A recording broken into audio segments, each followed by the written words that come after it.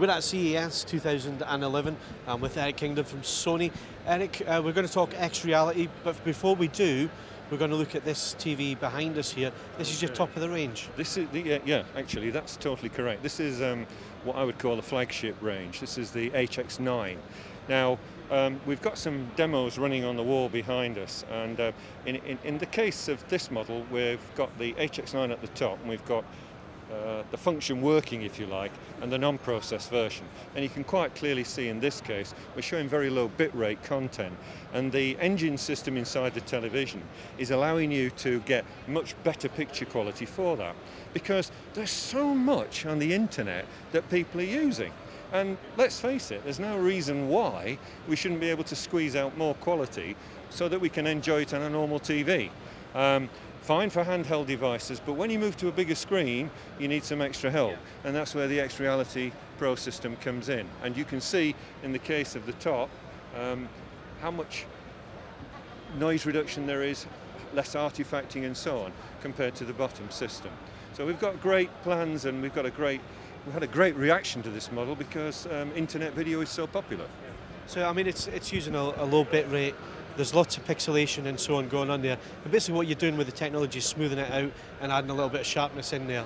That's correct, yeah. We use quite a lot of sophisticated algorithms and processing to achieve this. I mean, the TV itself is a step up from the model that we chatted around earlier on, which is the HX8.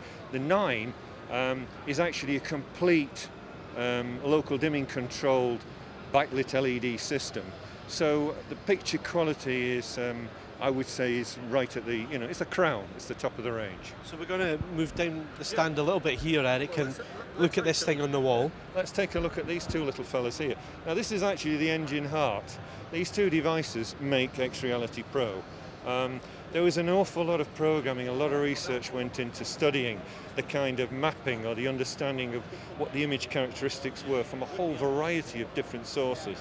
So we could assemble, if you like, a library of data within inside the TV's system so that it could choose and select the optimum processing to give you the best picture quality. And if we move back a little bit further, we can see there again an example of the TV operating with the function on and the TV operating without the function on. And there are cases where many people have come up and pointed out things, I didn't see that before. Wow, look at the quality. It really works. I think you'll agree. So, like you said, Eric, we moved down to the end of the line here, and what we're seeing is a dolly shot through some woods. That's right. Lots of trees there, lots of greens, That's right. Lots of branches, lots of fine detail that's not coming through here. We're getting a lot of digital noise and so on. Yeah, if we look above with the processing on, we've seen this before. This is super bit mapping, isn't it? Well, it's one of the things that helps the quality of the set. I mean, in this particular case, if you look at this image, you can see by simply looking at the castle itself, the fine brickwork and detail that's available. I mean, we have other test footage which you can check out, where if you look at a country scene, mountains and rocks and so on, and here we go. You can see here the brickwork in fine detail. There, okay, it's visible, but it isn't as natural. The outline of the edge of the mountains in the background. Again, it's there, but it isn't as good.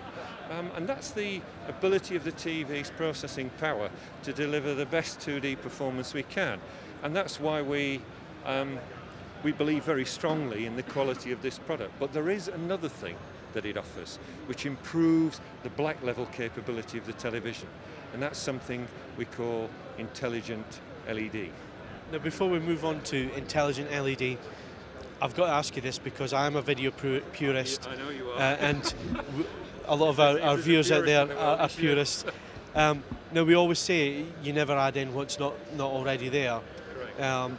So a lot of people are going to say, well, you're adding in artificial sharpening, you're adding in artificial processing into that. What would your reply to that kind of question be?